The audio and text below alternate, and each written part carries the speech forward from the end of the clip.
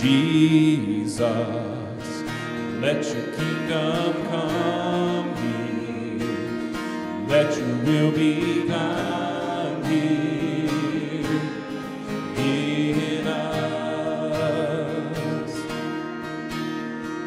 Jesus, there is no one greater. You alone are Savior. Show the world your love.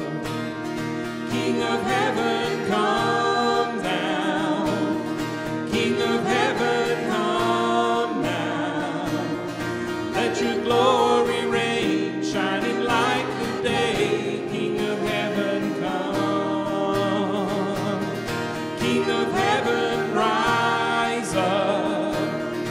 Who can stand against us? You are strong to save in your mighty name. King of heaven, come. We are children of your mercy, rescued for your glory. We cry, Jesus, set our hearts toward you. Every eye would see you lifted high. King of heaven, come down. King of heaven, come down. Let your glory reign, shining like the day. King of heaven, come. King of heaven, rise up. Who can stand against us? You are strong to save in your mighty name. King of heaven, come. Sing this together. King of heaven, come. King of heaven, come. King of heaven, come. King of heaven, come. Here, sing the chorus. King of heaven, come down. King of heaven, come down. Let your glory reign, shining like the day. King of heaven, come. King of heaven, rise up. Who can stand against us? You are strong to save in your mighty name. King of heaven, come. King of heaven, come. King of heaven, come. King of heaven, come. King of heaven, come. King of heaven, come down. King of heaven, come down. Let your glory reign, shining like the day. King of heaven, come. King of heaven, rise up. Who can stand against us? You are strong to save in your mighty name. King of heaven, come. Let's bow for a word of prayer. Gracious Lord, thank you again that we can be here in worship and praise of who you are and what you've done. And Lord, I pray that as we go through this time together, that God, our hearts, our minds are focused upon you and your goodness, your grace, your love, your mercy. but God, also the truth by which you lead and guide our lives. And God, I pray that we are open to your leading in all things. And I pray this in Jesus' name. Amen.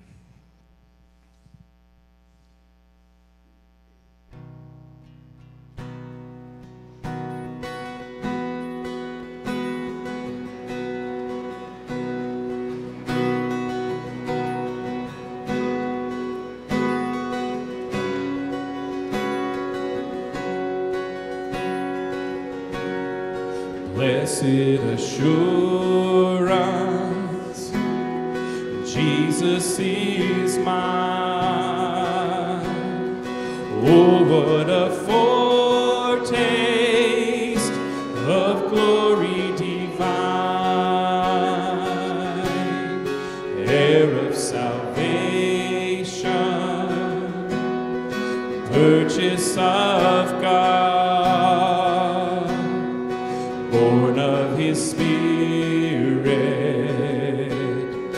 washed in his blood. This is my story, this is my song, praising my Savior all the day long. This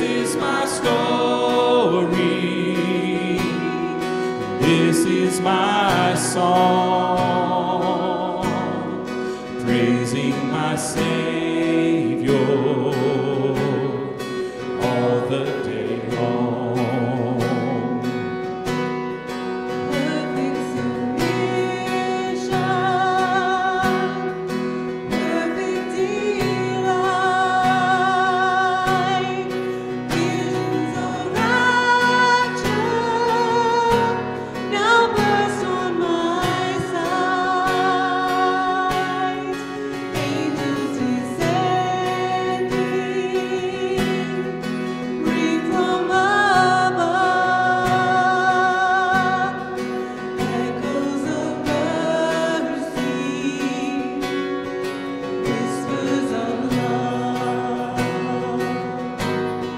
This is my story, this is my song, praising my Savior all the day long. This is my story, this is my song, praising my Savior all the day long. Perfect submission, all is at rest. I and my Savior am happy and blessed, watching and waiting, looking up above, filled with his goodness, lost in his love. This is my story, this is my song, praising my Savior all the day long. This is my story, this is my song, praising my Savior all the day long. This is my story, this is my song, praising my Savior all the day long. This is my story,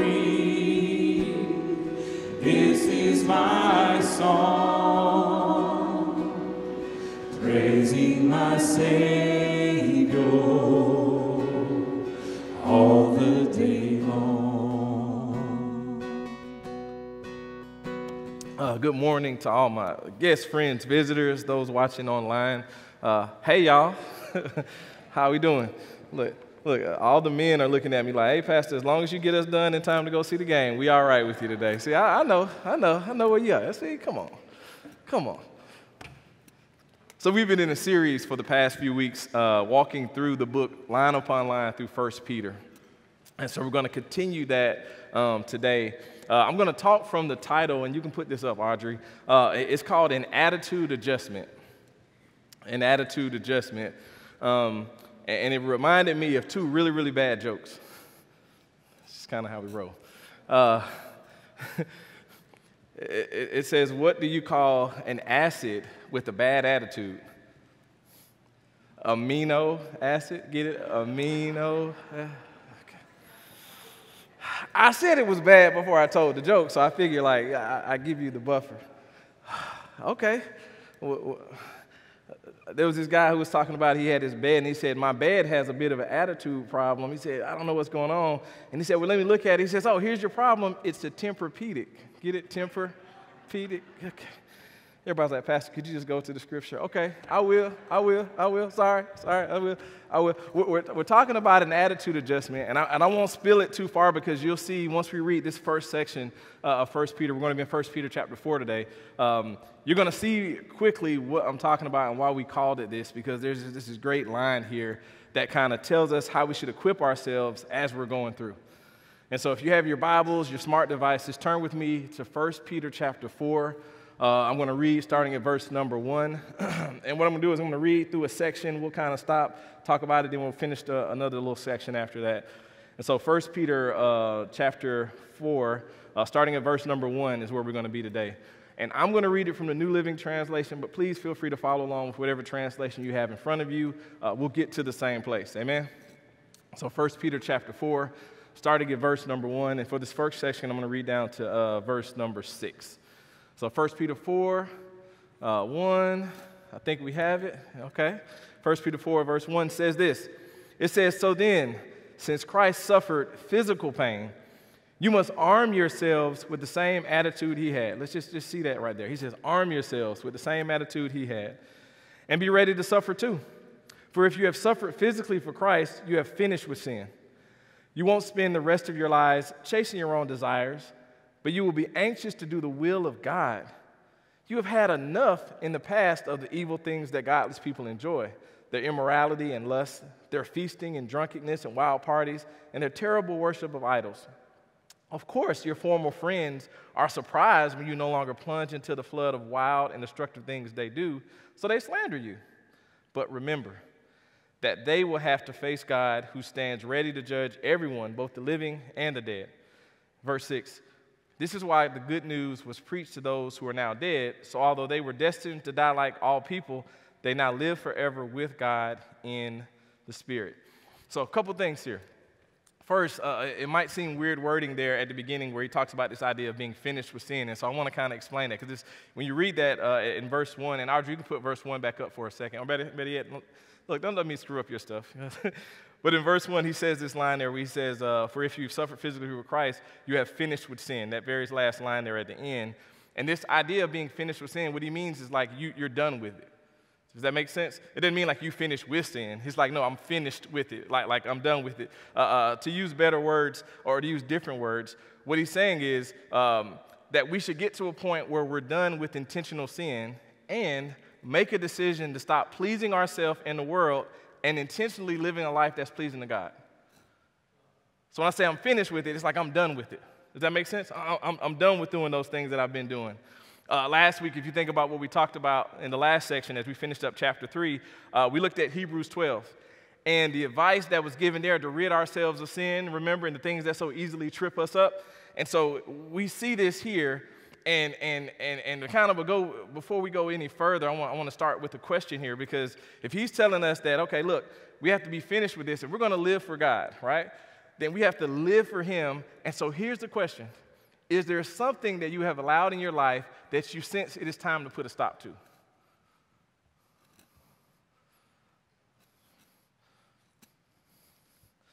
I love asking questions like this because this is between you and the Holy Spirit. Amen. No one says amen on this because they don't want us to feel like I'm talking to you when I'm talking to all of us. Amen? Is there something that we've allowed in your life that you sense it's time to put a stop to? Has the Holy Spirit continued to speak to you about an area or about an action, or do you simply feel conflicted or grieved about something, but you still hadn't stopped doing it?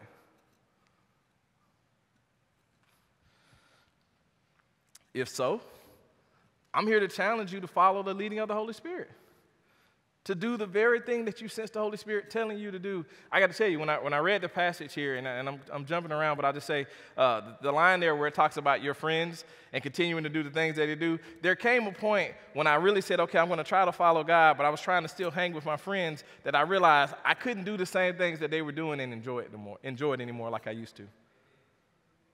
Something had changed on the inside. Even though I still looked the same, even though I still had terrible jokes and all of that stuff, something was different inside of me, and I couldn't continue to do the same things I used to do and be okay with it. And although other people might not have known it, I was conflicted on the inside with what I was doing. And so in the same way, if you can understand that on me, let me turn the mirror up to you and say, is there an area where you're still feeling conflicted about something in your life? And if so, what are you going to do about it? Peter's telling us here, listen, we have to be done with that stuff. We have to be finished with it. We have to do something different.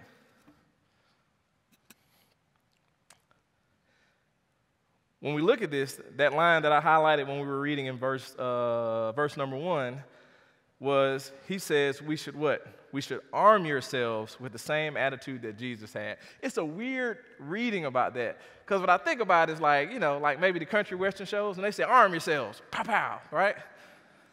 Like I'm arming myself, but what does he say arm myself with, right? Not an AR or whatever it is, right? Not a Uzi. He says arm myself with the same attitude that Christ had. I'm arming myself with that. And so I did a little digging, and you can put that next slide up. To arm yourselves means you are prepared to face a struggle, resistance, or war. Right? You must be ready for people and the devil to come against you by equipping yourself with things that strengthen and protect you. So you're telling me by putting on the attitude of Christ can help to strengthen and protect me? Look, when I say that, some people's like, yeah, Pastor, I understand exactly what you're saying because you must have worked where I worked in an environment where I had to put on the whole armor of God to be able to make it in and out of this place every single day. We are to arm ourselves with the same attitude as Jesus, but y'all know how I am, right? I'm like, Pastor, that sounds good. I'm like, Peter, that sounds great, but what does that look like practically? It sounds good. It's like I'm armed with the same attitude as Jesus. Okay, but I need you to break that down into pieces for me, because I could say that and still not do that. So, I got scripture for what we're going to look at today. So let's see. Peter tells us to arm ourselves. He tells us we should arm ourselves with the same attitude as Jesus. And so I want to show you some scripture that gives us a breakdown of what that looks like. Turn with me to Philippians chapter 2. We'll come back to 1 Peter in a second. But if he tells us we have to arm ourselves, and I'm going to start at verse number 3. If he tells us we have to arm ourselves with the same attitude that Christ had, well, let's look at what Paul tells us the attitude that Christ had, and let's make sure we are arming ourselves, or at least know what that should look like. Amen? Philippians. Too many P's. Philippians 2, verse number 3. Philippians 2, I'm going to start at verse number 3, and I'm going to read it all the way down in context to verse number 16. The main section that answers the question starts at verse number 5 and goes to about, I think, 11. But we're going to read the whole thing in context, because it's just too many things for us to not miss when we see this. Look, some of y'all looking at the first question and at the first verse and already groaning, but that's okay. Look at this. So Philippians 2, 3. And look at what Paul says here again. I'm reading from New Living. Follow along with what you have in front of you. He says this. He says, don't be selfish. Don't try to impress others. Be humble, thinking of others as better than yourselves. Verse 4, don't look out only for your own interests, but take an interest in others too. Somebody say, well, we can stop there, Pastor. But no, but wait, there's more. Look what he says in 5. You must have the same attitude that Christ Jesus had. Oh, so this is what we talked about in Peter, and now he's going to tell us what that looks like. I'm going to read it all the way down to 18, and we'll stop. But look at what he says in verse 6. He says, though he was God, he did not think of equality with God as something to cling to. Instead, he gave up his divine privileges. He took on the humble position of a slave and was born as a human being when he appeared in human form. Verse 8, he humbled himself in obedience to God and died a criminal's death on the cross. Verse 9, therefore God elevated him to the highest place of honor and gave him the name above other names. Verse 10, that at the name of Jesus every knee shall bow, in heaven and on earth and under the earth, and every tongue declare that Jesus Christ is Lord, to the glory of God the Father. Dear friends, you've always followed my instructions when I was with you, and now that I'm away, even more important, and it is even more important. He says, work hard to show the results of your salvation, obeying God with deep reverence and fear, for God is working in you, giving you the desire and the power to do what pleases him. Look at verse 14. Before you get mad at me, Paul wrote it. Send him your emails. It says, do everything without complaining and arguing. He said everything without complaining and arguing. He says, so that no one can criticize you. Live clean, innocent lives as children of God, shining like bright lights in a world full of crooked and perverse people. Hold firmly to the word of God. Then on the day of Christ's return, I will be proud that I did not run the race in vain and that my work was not useless. But I will rejoice even if I lose my life, pouring it out like a liquid offering, or some translations say a drink offering to God, just like your faithful service is an offering to God. And I want all of you to share that joy. And I'm going to stop here in verse 18. He says, yes, you should rejoice, and I will share your joy. Now, I want to highlight a couple of things because I know that was a lot. I read down further in there because I wanted to give us the full context of where it was, not just a little piece. But if we're supposed to arm ourselves with the same attitude that Jesus had, there's 5 things I want to lift from the passage, starting kind of from verse 5 to verse 11.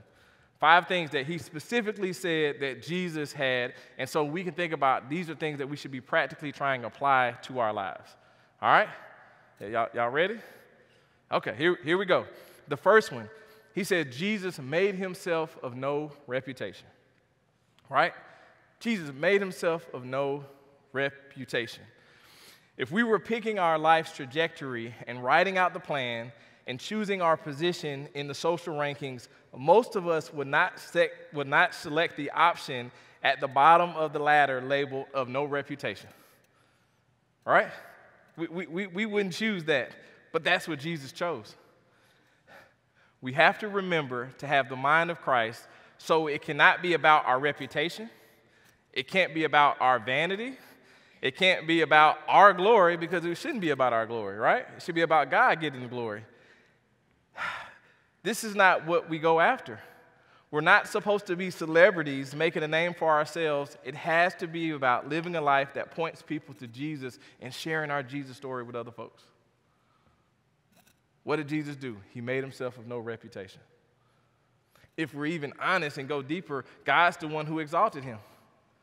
So we shouldn't be spending all of our time, all of our energy, and all the gifts God has given us just to exalt ourselves. There's a problem there. If we're going to take on the same attitude that he had. That was the first one. The second one, he took upon him the form of a servant. He took upon him the form of a servant. Jesus was not forced to be a servant, and it was not the only option he had. His mindset caused him to take on this idea or this form of a servant and to actually choose that. Despite what others in the world do or believe, greatness is not about power, it's not about position, it is not about authority. Greatness is not about power, it's not about position, it is not about authority. Or at least that's not how Jesus sees it, right? If someone wants to be great, he or she must be a servant. We must fulfill God's will rather than our own agenda. We'll just let that sit there for a second. We're called to serve. We're called to be a servant. If we're going to take on that attitude that he had, we have to serve other people. Number 3, He was made in the likeness of men. And sometimes when we look at that, it's like, well, what do you mean? So Jesus chose to walk around in a physical body like us. Again, in heaven, there's no pain, there's no crying, there's no sadness, there's none of those things, right? None of the negative things that we have. And he chose to walk around in a body like us. He did it to be our example of what we could get accomplished. And here's the point about this. No matter how high you think you are, we have to be willing to do, be, and go according to what God has purposed for our lives. We got to be able to go and do whatever that is that God has called us to do despite the experience. And what's interesting about that is Peter's already wrote this whole letter about us having to suffer for doing good, which we talked about last week, about some of the storms that we're going to face. And then think about this idea now of us having the attitude of Christ. That means that, okay, as a man with an earth suit, or a woman, you know what I mean, with an earth suit here on this earth and living this life, despite what comes out, can we still walk through this with the same attitude that he had? Because that's what we're called to do. Number 4, Jesus, what did he do? He humbled himself. He humbled himself. To humble yourself is to bring yourself down, and Jesus demonstrated this for us. So many focused on being seen, celebrated, and being great in men's eyes, but we should strive to be used by God and to make our Heavenly Father proud. The greatest is not the one with the highest position. It's not the one with the best seat, right? That's not who's considered the greatest. It's not the one with the biggest title, right? That's not who's the greatest. The greatest is the one who humbles himself or herself to serve. And you say, well, Pastor, you said that twice. Well, wait, what do you got? I got scripture for it, Matthew 23, 11 and 12. Jesus himself, he says that the greatest among you shall be a servant, and we have to be willing to serve others and not be concerned about our status. When Jesus was with the tax collectors at dinner and with the other sinners, he wasn't worried about his reputation, right? Because they criticized him for doing it. And what did he say? He was about the business and the reason that his Father sent him. And so should we be. Number 5, the last thing that we learn about the attitude that Jesus has is this. He became obedient unto death, even the death on a cross. Jesus had the attitude that no matter how I want, no matter what I want, no matter how I feel, or no matter how I think, I will do God's will for my life, even if that leads to death. That's a difficult and a tough word, especially if we say, wait, he's our example? So it didn't matter what he thought, what he felt, or because again, you say, well, what do you mean, Pastor? I think about my immediate thought goes to the Garden of Gethsemane, where he was like, God, if there's any way somebody else could do this, that I don't have to go through this, please. He said, but nonetheless, if this is your will, I'll do it. And as I say that, I realize there's people listening to me now in this room, there's people listening to me online who are going to say, yeah, but Pastor, I don't want to have to do this. I get what you don't want to have to do, but if you're sensing God's telling you you have to do it, it's not a sin to not want to do it, but it's a sin not to do it. You say, why do you say that? Because Jesus didn't want to do it. He was like, now God, I know you're God, and I'm not trying to tell you what to do, but if there's any way, right? But he still submitted to what he sensed God telling him to do, and I believe the same is true for us.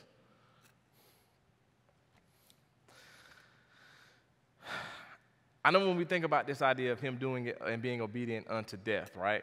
It seems extreme. Maybe for some people it seems scary. But to know that even death has no sting compared to going to heaven and where we're going to spend our eternity has to give us confidence that even if it means that, it's okay. Even if that's where the road leads, it's going to be okay. We have to have the attitude and the mindset that we will accomplish all that we sense God telling us to do. And it doesn't matter what other people say or think. Our job is to please God with our lives and to serve him faithfully. That's what we're called to do, and that's who we have to be. Y'all are so serious today. Holy Spirit's talking to y'all about some stuff. Okay. I'm just going to stick to my little notes. Can you go back to 1 Peter now? We're going to go back to 1 Peter and finish that up. Go back to 1 Peter. So that's the attitude we have to have, right? That's this mindset that we have to have if we're going to be like him. He says, arms ourselves with that. And what I love about that is if we're arming ourselves with that, that means that by having that type of attitude, we're going to defeat and overcome different things that are going to come at us. By arming ourselves and equipping ourselves with that type of mindset that Jesus has. So back to 1 Peter 4, I'm going to read verse 7 and 8. So I'll give you a second. 1 Peter 4, go back to verses 7 and 8. In 7 and 8, look at what he says here. He says, the end of the world is coming soon. Therefore, be earnest and disciplined in your prayers. Most importantly of all, continue to show deep love for each other, for love covers a multitude of sins. Verse 7 provides me with the opportunity to ask you, how is your prayer life? How is your prayer life? When we look at verse 7 here, I love that. He says, therefore, be earnest and disciplined in your prayers. Some other translations talk about being intentional in your prayers, about praying for other people. The thing I want you to notice when we look at verse 7, Audrey, go to verse 7 again for me, and then we'll go to 8. Go back to verse 7 just so they can see it. The thing I want you to notice about verse 7 is the sense of urgency that's implied here. Because I want you to think about it this way. He's saying the end of the world is coming soon, right? The end of the world is coming soon. So I'm going to give you the most important things I think you should be doing. So what does he say are the most important things?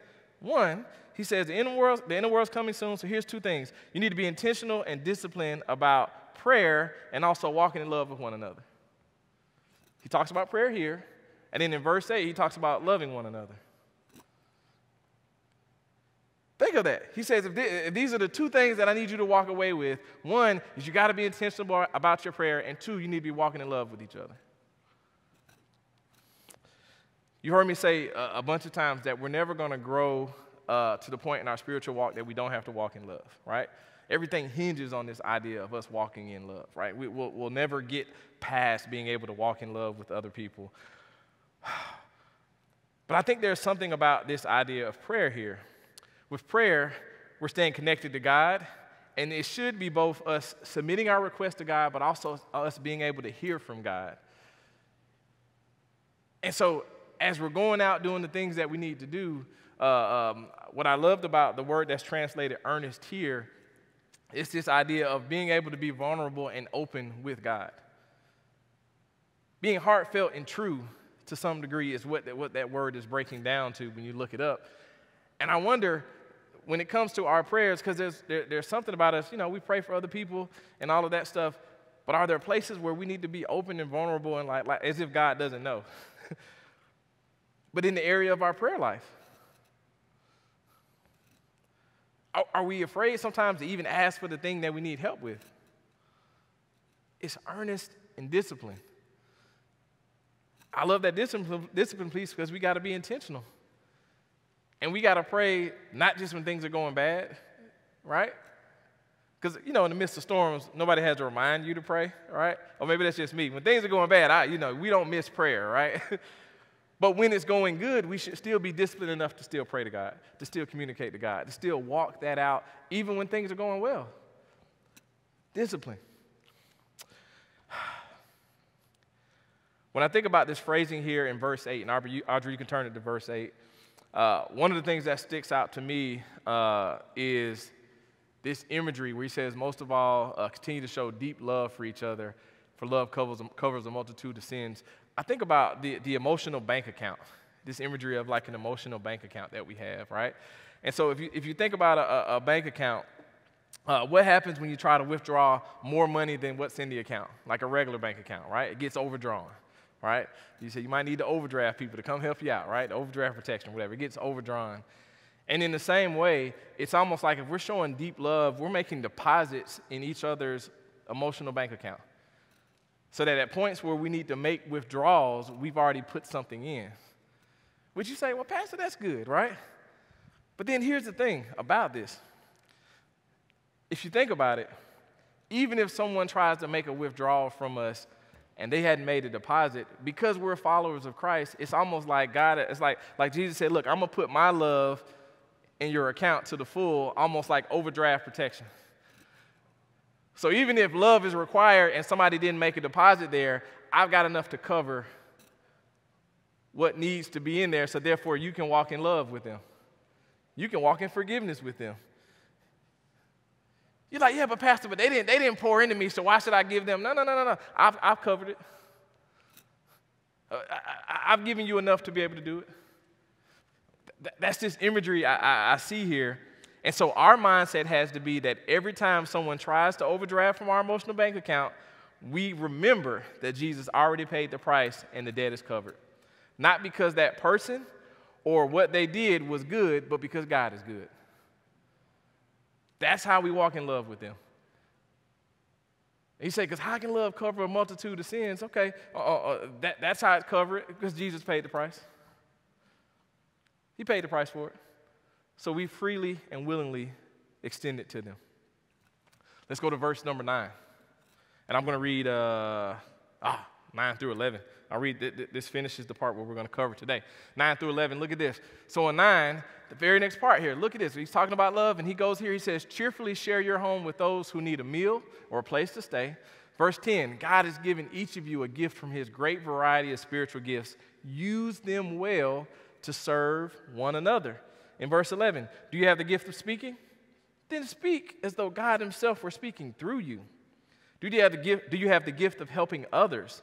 Do it with all the strength and energy that God supplies. Then everything you do will bring glory to God through Jesus Christ. All glory and power to him forever and ever. Amen. I love this little part here at the end. I love it because Peter, as pastors would say, informs some and reminds others that God is giving you a gift. God is giving you gifts that are supposed to be used to serve other people. So let's try it. On the count of 3, everybody say amen. 1, 2, 3, amen. Our abilities should be faithfully used in serving others and not only for our exclusive personal enjoyment. That's what he says. Our gifts should be used to serve other people. And so now I get to ask you a question. The question is this: how are you using the gifts that God has given you? Are you the only person benefiting from the gifts that God has given you?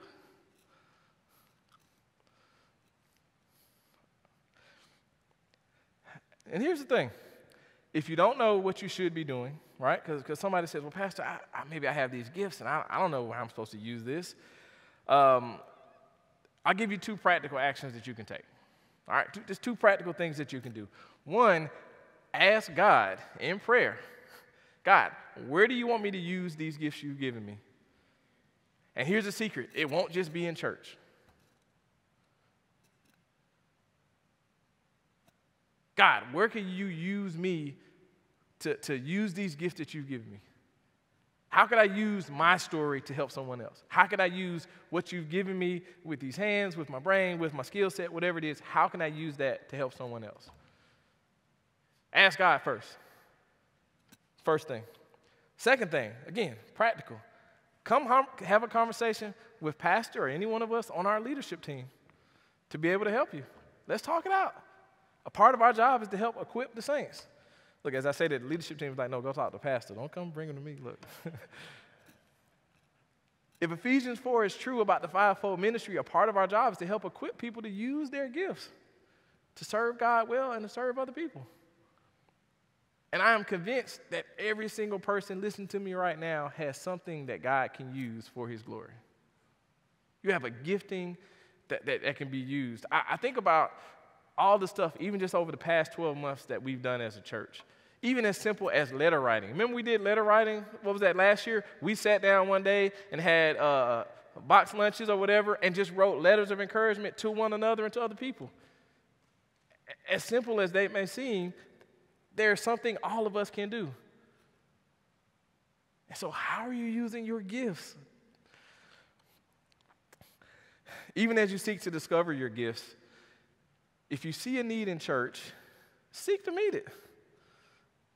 There's plenty of opportunities where someone will say, man, I see this as an area that maybe need some help, need some work or whatever, and maybe the reason you see it is because God's giving you the gifts to be able to meet the need there. And I know when I say that, it sounds self-serving because I'm the pastor, right? Well, Pastor, you would say that, but it is true. It is true. There are examples that what I realize is, for years there were certain things that I realized were a burden to me and they weren't a burden to everybody else. It stirred my passions, and what I realized was God had given me the gifting. I'm talking about before I was in ministry and all that, just a guy going to church. He put the burden on me, and he had equipped me to be able to solve the issue. And so will you be willing, if you find those areas where the Holy Spirit is like putting it on your heart, like, man, something needs to be done in this area, and maybe you're the someone that needs to do it. Amen.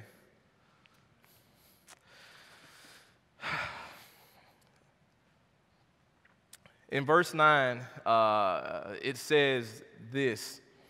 It tells us to cheerfully share your home with someone who needs a meal or a place to stay. And one takeaway, outside of the obvious of being able to use what God's given us to be a blessing to others, is the idea that we're supposed to serve or be used by God cheerfully. Again, we talked about the title was an attitude adjustment, right? And so our attitude when we serve other people matters. It matters how we serve, right? It matters how we do that. In addition, I think the principle here is that we are stewards or managers of what God is giving us. And if God puts on your heart to serve others with what he's giving you, each of us should be willing, and here it is, cheerfully open to doing it. We're not owners of the stuff that we have. We're just stewards or managers. And if God said, hey, I've given you this and I want you to bless somebody with it, who are we? Oh, okay, you know. And here's the rub. When we think about this idea of using our gifts, when we think about how God can use us to serve other people, we have to now look at our lives with an honest lens and wonder, are we using our gifts to serve the world more than to serve God?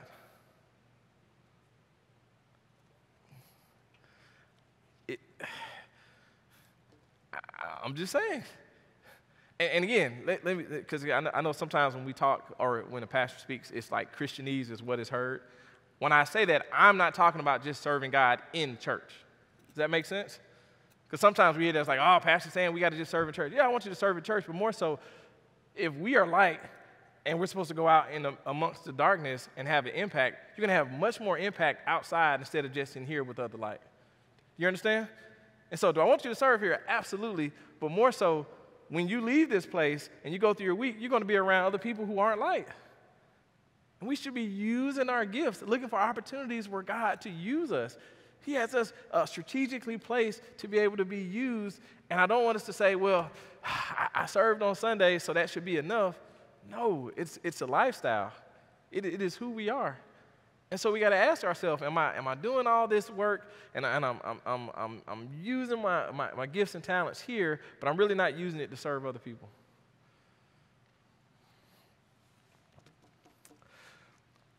I want to turn to one last little cross-reference before we wrap. Can you turn to Romans 12 for me? Romans 12, verse 6. One last little cross-reference. I love this. It's Romans 12:6, if I didn't say that. Romans 12:6. I love this because it looks like Peter and Paul wrote the same exact words. And so I like to show it to you in multiple places sometimes because it's like, you say, well, Peter said that, but what about anybody? No, Paul said the same thing. So Romans 12, verse 6, look at what he says. I'm going to read 6, 7, and 8. Paul says this. He says, in his grace, God has given us different gifts for doing certain things well. So if God has given you the ability to prophesy, speak out with as much faith as God has given you. If your gift is serving others, serve them how? Well. If you are a teacher, teach well. If your gift is to encourage others, be encouraging. If it is giving, give generously. If God is giving you a leadership ability, take the responsibility seriously. And if you have a gift for showing kindness to others, do it gladly. It almost sounds like cheerfully, right? It's almost like they're writing the same words in the same Bible, and at some point we have to take those things and make sure we do them. I say all that leads to just my final 3 points for today. The first one is this: what are your gifts, and how can God use them to serve? How can God use you to serve others with them?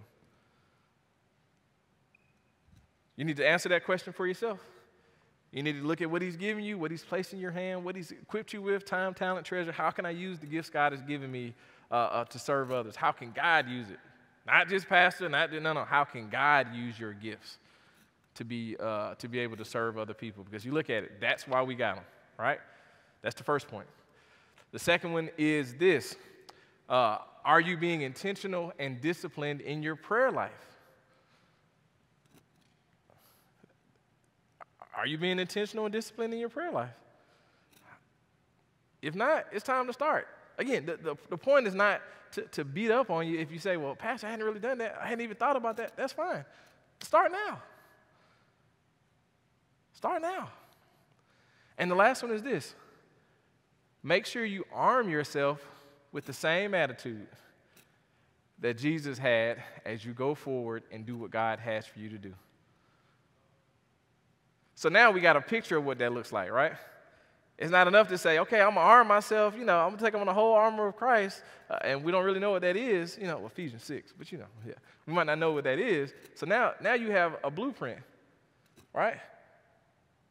No reputation. Am I humbling myself? We got kind of a blueprint of what that looks like, and as we go forward, this is what we need to do. So, as y'all continue writing, if you're here today and you've never made the decision to make Jesus Lord of your life, this is really the starting point. Accepting Him as your Lord and Savior is the key to doing what He's called you to do. If you try to do all of these things we're talking about based on willpower, based on positive affirmations or whatever, it's going to fall short. You need the power of God working through you.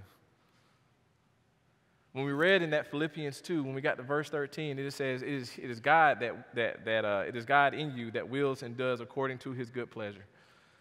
And so we recognize that a part of us being able to do the things that God has called us to do, to fulfill the assignments that He has, is by having a personal relationship with Him, by accepting Him as Lord over our life. And so there's kind of two parts there, right? There's the one part of being able to do the things that you've been called to do in this lifetime, but there's also the part of when you die going to heaven. The only way you get there is by placing your faith in Jesus. And what do we believe? We believe that Jesus really did live.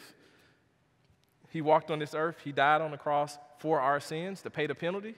He was buried for 3 days. He rose again and is now sitting at the right hand of the Father. And what we believe is by you believing in that, believing in your heart, confessing with your mouth, is how you get saved. Does it make you, remove you from facing storms and difficulties? Absolutely not.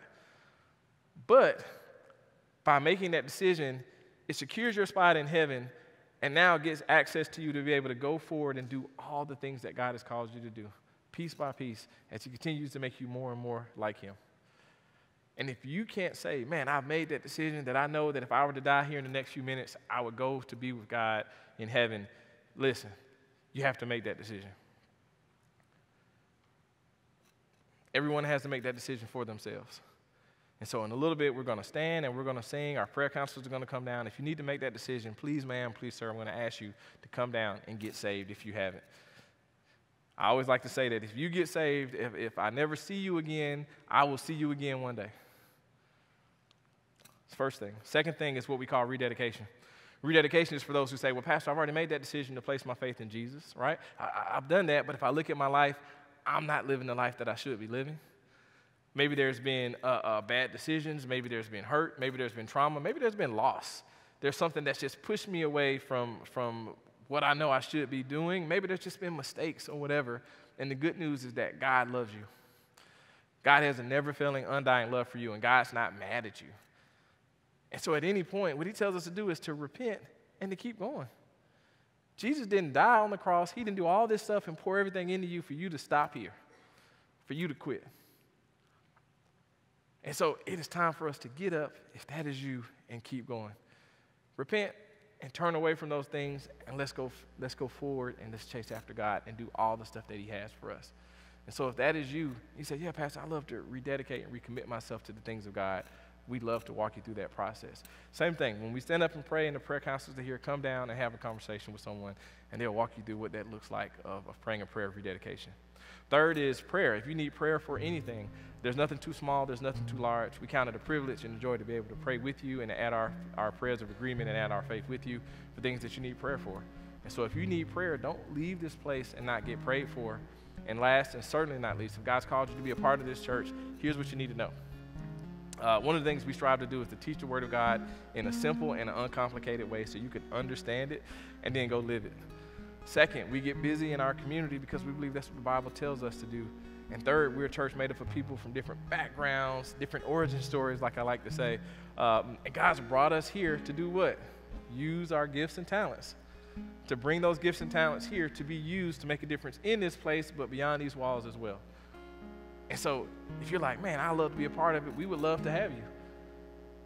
And so there's 4 things. If you need to get saved, if you need to rededicate, if you need prayer, or if you want to join this church, here's what I want you to do. If you're able to stand where you are, can you stand for a moment just where you're sitting? And as the team and the prayer counselors come on and get in position, if you need to respond to one of those 4 things, please, ma'am, please, sir, come and respond right now.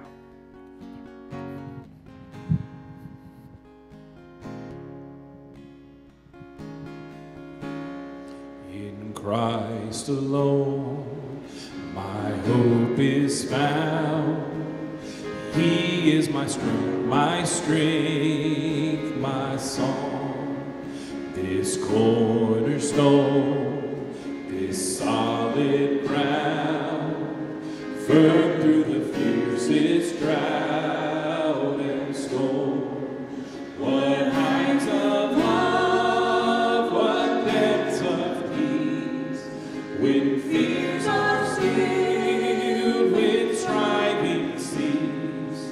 My comforter, my all in all, here in the love of Christ I stand. In Christ alone, who took on flesh, fullness of God in helpless babe, His gift of love and righteousness, scorned by the ones He came to save, till on that cross as Jesus died, the wrath of God was satisfied. For every sin on Him was laid. Here in the death of Christ I live. Here in the ground His body lay, light of the world by darkness slain, in bursting glory, in glorious day, up from the grave He rose again, and as He stands in victory, sin's curse has lost its grip on me. I am His, and He is mine, bought with the precious blood of Christ. No guilt in life, no fear in death. This is the power of Christ in me. From life's first cry to final breath, Jesus commands my destiny. No power of hell, no scheme of man can ever pluck me from His hand, till He returns or calls me home. Here